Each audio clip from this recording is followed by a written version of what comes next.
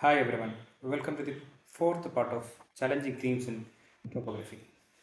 The topic that we are going to discuss today is drainage pattern and direction of flow.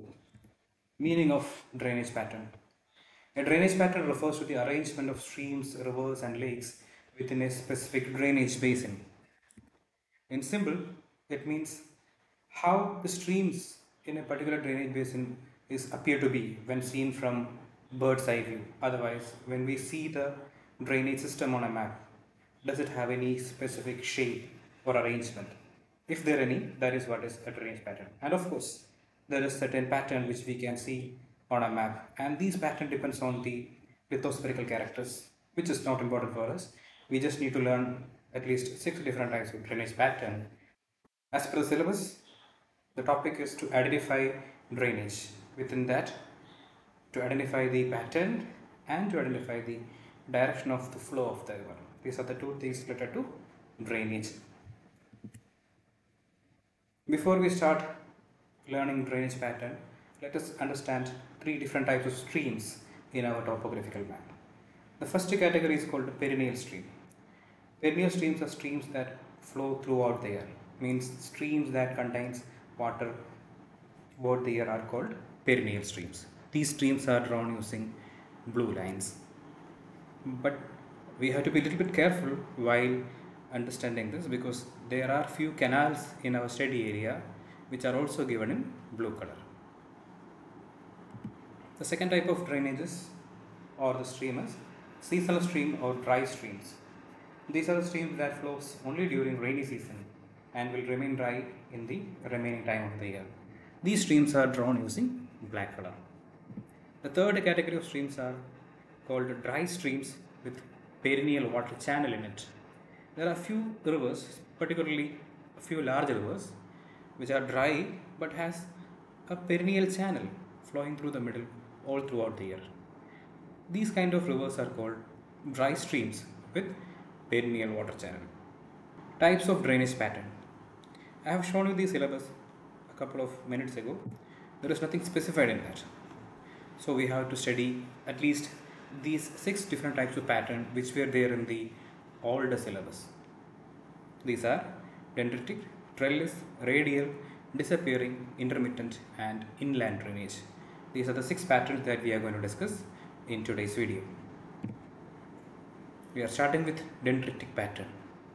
If a main river and its tributaries appears to be a tree with a lot of branches, then such a pattern is called dendritic pattern. This pattern is very common in our study area. Trellis pattern. In trellis pattern, rivers flow almost parallel to each other, and the interesting thing is that their tributaries join the main river almost at 90-degree angle as in this picture or as in this map. We have the main stream flowing from northeast to southwest direction, and the tributaries of these two rivers are joining them almost at 90-degree angle. This kind of a pattern is called trellis drainage pattern. Third one is radial pattern. When rivers move outward into different directions from a central point, then the pattern is called radial pattern. These kind of patterns are seen in and around hilly areas. If there are volcanic mountains like this or any other hill from which rivers originates and flows to different direction, then the pattern will appear to be radial in nature. These kind of drainage patterns are called radial drainage pattern. The fourth one is disappearing pattern. Just like the name says, a stream disappearing on its way before joining another water body. Such streams or such patterns are called disappearing drainage pattern. Here in this pic, there are a lot of streams.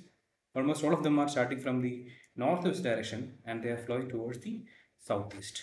If you observe carefully, you can see a sort of contour lines on the northwestern side of the map.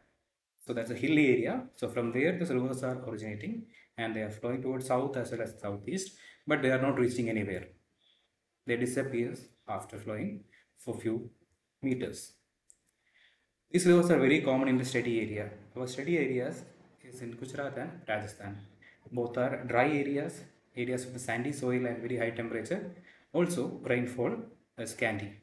In such areas, these kind of streams are pretty common. These are dry streams. They get water only during rainy season, and the soil is sandy in nature. So before they can reach too far, they disappear. These kind of streams are the disappearing streams. There is another one. All these rivers are disappearing streams. These are starting from the mountain range in the south. They are flowing towards the north as well as northwest, but they are disappearing in between. You can see the presence of sand dunes as well as flat sands. So they are moving through sandy areas and they are disappearing. Such streams are called disappearing pattern or disappearing streams. When we draw this is what we do. Initially, a normal line, then dashes to show the disappearing nature of the stream, and finally they are ending before joining another water body. Next one is intermittent stream. Streams that disappear while flowing and reappear again a little downstream. Such streams are called intermittent streams. Let me explain with the help of a map. So here in the middle we have a river which is flowing normally, but after reaching certain distance, it disappears. The dashes shows that the river is disappearing. That means the river is not visible on the surface. So river is flowing through the ground. It happens in these areas, and after flowing certain distance through the ground, it again reappears and flows as normal river. These kind of a pattern of streams are called intermittent streams. When we draw this, we draw a normal line, then dashes to show the disappearing nature, and again a normal line to show the reappearing and flow of the river. The final type is inland drainage pattern. Streams that empties into an inland water body or drains into an inland water body is called inland drainage pattern. There are few rivers in our study area which originates from hilly area, and after flowing few kilometers they ends in another water body like a lake. These kind of streams forms the inland drainage pattern. So drawing is like this, normal line to show the presence of river, and finally they are ending into a water body like a lake. Now there are few more rivers which has their reverse characteristics. They originate from some inland water body and flows for certain distance and sometimes disappears. They are disappearing streams, they are not inland drainage. So we have to make sure that the stream is flowing into the lake and ending there. If it is happening the other way, if a stream starts from a lake and flows for certain distance and disappears, then that is disappearing stream. So we have to make sure that the stream is ending in the water body, not originating from there. We can verify this by looking into the height differences. When we get the difference in height between two ends of this river, we will understand the direction of the flow. Based on that, we can determine whether the stream is flowing into the lake or flowing from the lake to outward. So we have to be very careful while identifying inland drainage pattern. How does the question comes in board exam? A sample question is like this. What is the pattern of drainage seen in grid square 6729? Now what I want to tell you is that drainage pattern within one grid square is always asked. It's very rarely that we get a question asking the drainage of a large area. Most of the time, question is asked to find the drainage pattern of rivers found within one grid square. We know that one grid square is 1 square kilometer in area. So this is how the questions are asked. So we have to focus on that particular grid square and then we have to answer the question. So here, this is a question. Drainage pattern in grid square 6729. We have 6729 here in the top left side of the map. Let's concentrate into that grid square. When we observe this grid square, what we understand is the presence of a spot height, which is at a height of 437 meters, and then there are conduits which are somewhat circular in shape. They are closed conduits. It indicates that these are hilly areas. So from the top of a hill, rivers are originating and they are moving in all different directions. When you observe these dry streams, they are moving to northwest, northeast, southeast, southwest, and in all different directions. So this is the drainage pattern. We can see streams moving outward into different direction from a highland. So the drainage pattern here is radial. Let's take another one. So we have a grid square and there is a drainage pattern within this. Hope you might have already understood. It looks like a tree with a lot of branches. So the pattern is dendritic pattern. Moving to the next, we have a similar shape. There is also a dendritic pattern. Here it may look like a dendritic, but when you observe this closely, you will understand that the tributary streams are joining the main stream at 90-degree angle. Look at the main river flowing through the center from northwest to southeast. And look at the tributaries. These tributaries are joining the main stream at 90-degree angle, and their tributaries are also joining them at 90-degree angle. So this is an example for a trellis drainage pattern. Here we have two different drainage patterns within one grid square. So when you get two or more than one drainage pattern in a grid square, you are supposed to write the name of both the patterns. I have checked these surrounding area and found that the one on the top left side is a disappearing stream. That stream is starting from the north and flowing to the south, and it is disappearing here. The other one is actually an inland drainage pattern. The stream is starting from southeast and flowing into the lake. So when you answer this question, you have to write the name of both the drainage pattern, the disappearing and inland drainage pattern. Now here within this complete grid square, we have at least three main rivers. All of them are starting from this hilly area in the southeast. We can see the presence of contours, so it indicates hilly area. They are flowing towards the northwest and they disappear after flowing few meters. These are examples for disappearing drainage pattern. Here is another one. Here the direction of the flow is from south to north. I have verified it with the help of spot heights and other heights in and around surrounding areas. So even if it is not there, you can use the spot height and the contours given here. So the spot height says that it is a hilly area because there is contours around it. So height is increasing from eastern side of the map to the western side. The parallel contours tells us the height difference. And if you see the river in the northern part, the river is flowing from west to east in the northern part. So the direction of flow in the northern part is west to east. So this river is originated from the south, flowing towards the north, and finally taking a turn and going to the east direction. So the direction of the flow is from south to north, and it is ending into a lake. So this is an example for an inland drainage pattern. Here is another one. If you take the full grid square, which is on the left side of the screen, there are two different drainage patterns within this also. The stream flowing towards the northeastern part of the map is flowing for a few kilometers, then it is disappearing and reappearing. So that is an example for intermittent stream. And when you look at the southwestern quarter of the map, there we have branching of tree-like formation, which means there are two patterns here, intermittent in the northeast and the dendritic pattern in the southwest. Here is another grid square with a stream in it. Hope you have already identified it. Here is another grid square with a spot height in the middle and height decreasing into all the different directions.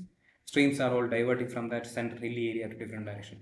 So identify and name this drainage pattern. One more to practice. Here is another one. Let's see another type of question which is asked. What is the difference between drainage pattern in grid square 2013 and 1422?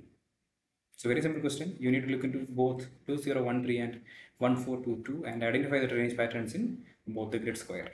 That is what. Write the drainage patterns in both the grid squares.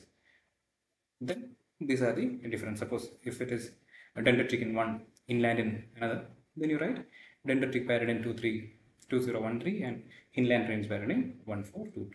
Only now let's move to the second part of the video or second part of the syllabus. Direction of flow means to identify the direction of the flow of rivers. When we write the direction of flow of rivers, we need to mention the direction from where the streams are starting to flow and to the direction to which they are flowing. So there are two things. One is the from direction and the to direction. So example, from north to south, otherwise from south to southeast to northeast. So when we write the direction of the flow, we have to mention the direction from where the river is starting and the direction to which it is flowing. But when we direct the when we direct the compass direction of different places, we don't need to mention both. But here in reverse case, or when you write the flow of reverse, you have to mention both direction from where and to the direction to which it is flowing. So we have to be a little careful. We have to keep this in mind while answering the question. So how do we identify the direction of flow? For this purpose, we have to depend on certain clues and hints which are available on the map. There are a large number of combination of hints on a map. We have to just identify it.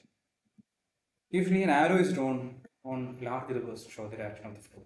Once if you get the arrow showing the direction of flow, things are very easy. You can follow that river and find the direction of the river in any part of the map. That will be very easy if the arrow is available. But in certain cases, arrows are not available. In such cases, we find height difference in two different part of a river. When we get the different height of two different part of a river, then we can understand the direction of the flow. For this purpose, we will depend on height features like contour or spot heights or triangulated height, etc. So by identifying the height difference to different point, we will find out the direction of the flow of the river. And while writing the direction, we can use 8 cardinal points. That means along with the north, south, east and west, we should use northwest, northeast, southeast or southwest. Here we have a map with a main river in the middle. So the question is like this: what is the direction of the flow of Sippu river? So here, very close to the name, we have an arrow showing the direction of the flow. So once we have the arrow, we just need to look at the direction, the point or the arrowhead shows the direction to which the river is flowing. So we can use 8 cardinal point compass, and then we can write that the stream is flowing from northeast direction to southwest. Here is another example. What is the direction of the flow of the main river or the longest river in this map extract? So we have to look for height. We don't have the arrow here. So here in this point, height is 220 meters. We have a contour, and on the other end, the height is 189 meters. So we got the difference in height.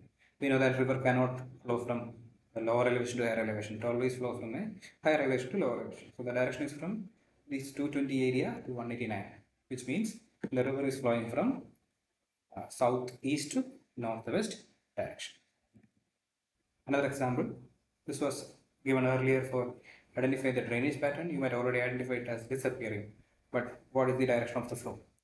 So no evidence is available here, only one relative height is there. We cannot do anything with the help of that. One depression is also there, but we are not sure whether it is deeper than the relative height or not. So in these kind of cases, we have to start looking into the nearby areas. When we look into nearby areas, we will get clues. Here we have two spot heights. On one end we have 194 and the other end we have 183.